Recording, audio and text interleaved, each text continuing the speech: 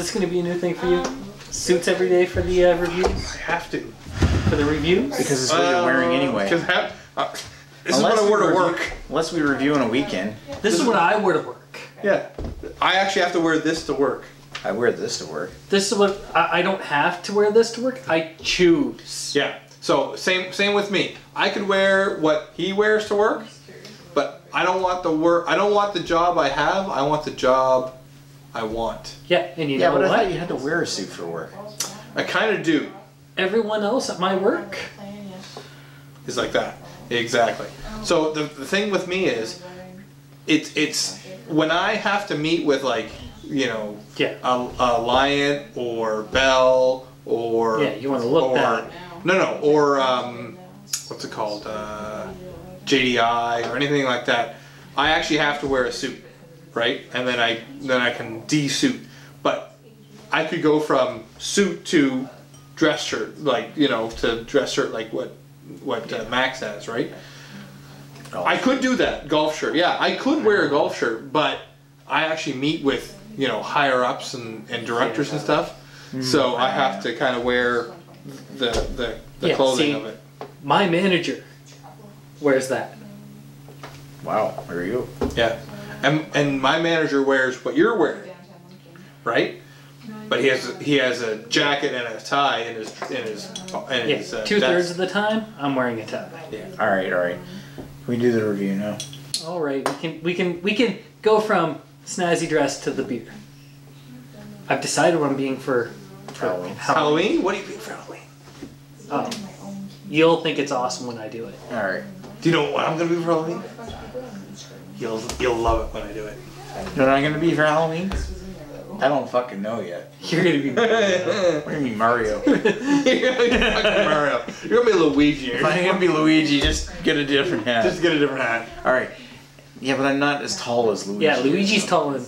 Yeah, that's right. Tall and lanky. Hey there, beer tubers. Welcome back to Maxwell Starr's Beer Reviews. We've got the Sith, we've got the Fuzz. We're at the Fuzz's round tables, and we've got the ladies in the background here. We've got a beer that is surely enough going to be right up with Fuzz's alley. This Fuzz is gonna love this. The perfect beer to do for review number 666.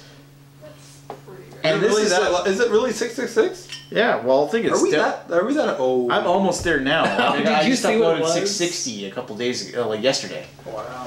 So this is Howe Sounds. This is another beer from Howe Sounds. This is Devil's Elbow IPA. And this is a beer that'll surely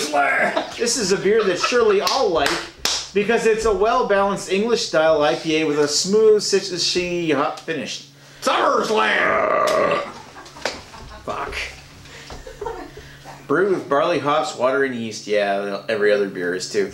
So yeah, English-style IPA. I'm really excited when I see that, because I'm not a big fan of English-style hops. Yeah, well, me either. Okay, in an IPA. And yeah, no, I know you're not. You're not a fan of IPAs anyway, although you've had a couple that have surprised you. Like that one we had earlier from Maine Beer. Yeah, that was good. So, it says Devil's Elbow is named for dramatic grade 4 Devil's Elbow Rapid on the Elaho River, north of Squamish, BC. Oh, it's a Canadian beer. Yeah, this is brewed in BC, Squamish, BC. Let's pop the top off of this one. Again, I want to point out there's a cap on it, but it's got a stopper. A stopper. Very cool. Very awesome. Here. Make sure you get a lot of it. Because you see, when I visit the G-Off, There's a bubble. bottles like this will come in handy for me. Absolutely. Yeah, actually, it probably would. Oh, I guarantee. Well, how many of these have you tried this one yet, John? Guess what? A Sith? I'm not sure if either I've tried it or it's in my fridge. Guess what? I cannot visit the G-Off anymore. No, because your work won't send you down there. Because my work will never send me down to the G-Off. That's unfortunate. My work will never send me down to the G-Off. G-Off will come up. No, I understand that, but... If he wasn't so tired on Saturday, he would have come up. That's fine. But I mean, I'd like to see the G-Off half the time in the city he lives in and half the time that I live in. But I can no longer see the G-Off in the city he lives We'll in. have to travel Alright. specifically to see him. That's a guest bedroom. You know what? Looking at that, that looks like your standard IPA thoroughfare. It's got a one finger ahead. Yours is more. Yeah, yours is like, you know. Well, that's because I poured it so aggressively and I kept trolling you with it. You definitely trolled. It looks good. I gotta give it that. It looks like a really nice IPA. Yep. Decent lacing. Yep, decent lacing. I can't trust the lacing. That amber orange appearance. Not so clear, but you know, enough to be dangerous. And you know what? If you look through it, you see it's definitely not unfiltered. It's definitely unfiltered. Unfiltered. Yeah, oh yeah. Definitely unfiltered. So it looks nice. Looks very nice. You know what? For an IPA, not offensive. Not offensive in the smell. Not offensive yet. No. It's got that kind of lightly earthy smell that makes me think there's a lot of earthy hops in it. It's deceptive. Oh, there it is. Yeah. Well, you know, devil's elbow. Yep. Grapefruit. Big grapefruit smell. I'm not getting a huge grapefruit smell. I'm getting like that and a little bit of sweet malt, but mostly this dusty, earthy kind of smell. I can't smell anything through there. Yeah, there's a little bit there. You do get more of a citrus in yours. It must be in the bubbles. Yeah. Down the hatch? Down the hatch. Down the hatch. Oh my. There you go. Ooh, that's earthy. You know who liked this? Lee. Lee will really love this. Harlock? L. Harlock, yeah, because he loves the traditional English IPA hop, like the earthy English.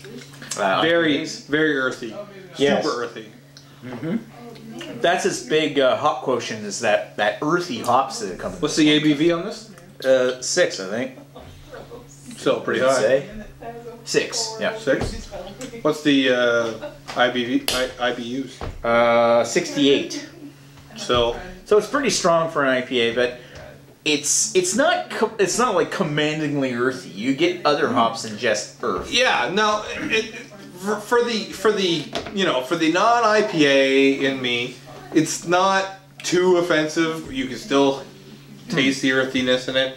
You can still have that back of the tongue. Yeah. You know, like it's obvious they use something like East Kent Goldings or something like Fuggles are in there as hops, but they use other stuff in there. There's light grapefruit notes, there's light pine notes, but it's not a lot there. It's mostly they use other stuff, but like for 68 IBUs, they definitely did not use all earthy hops. No.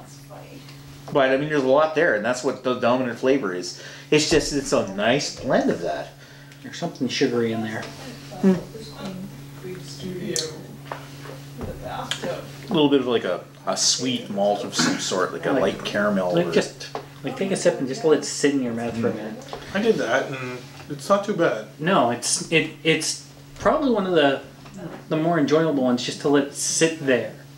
There's a nice sweetness to it, I find, when Unfortunately, you let it sit. it's sweetness up front. It still has that piney in the back. Yeah, it definitely has the pine and earth in the back, but I find that there's something in there. There's some hop in there. I don't know them all like he does. Oh, jeez, I don't. And I definitely don't know them all like my brother-in-law does. But there's something there. It's just a nice. All right. Well, so what do you give it for a score? I can give this a solid 3. 3. I can give that a solid 3. I would give that a 3.5. What do you think? Well, get your calculator out. well, I calculated at about a 1.75. So we get the Fuzz Abacus out, and we find that this is 0.25, this is 0.5, this is a 1, and this is a 1.5 right there. Actually, I think that's 1.5. Considering I said 1.25. That's 1.75, right? Yeah. So I said 1.75. So if this is a 1.75, and if you were to use this, that would be the entire 2.5, right? Yeah, that's because you go from 2.5 and start from there, so it'd be like 1, 2, 3. Right. But if you were to actually like this beer, you would do this. But I mean, that's not bad for an IPA for you. No. So this is a 1.75. Yeah. Right. So we double that. So a 1.75 and a 1.75. So we're looking at a what? 350. A 3.5. So do you give it 1.75 or 3.5? No, I give it a 1.75. All right, there you go. I think people who really like traditional IPAs with the English style hops or English style hopped IPAs are going to like this one.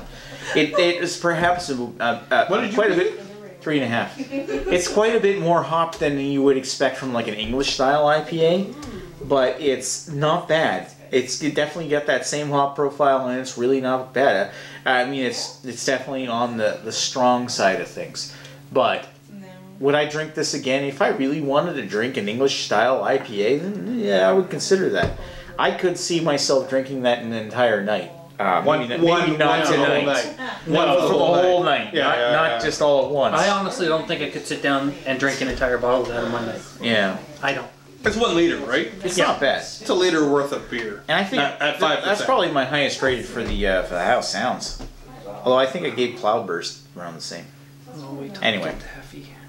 King Heffy. Yeah, I heard the King Heffy is like mouth-borne. King Heffy is very, very tasty, but it's like mouth-borne. I can only drink half of a King Heffy because I found it too much boozy. All right. Wow. All right. So I'm good. So that's what we thought of Devil's Elbow IPA from Howe Sound. Thanks for watching.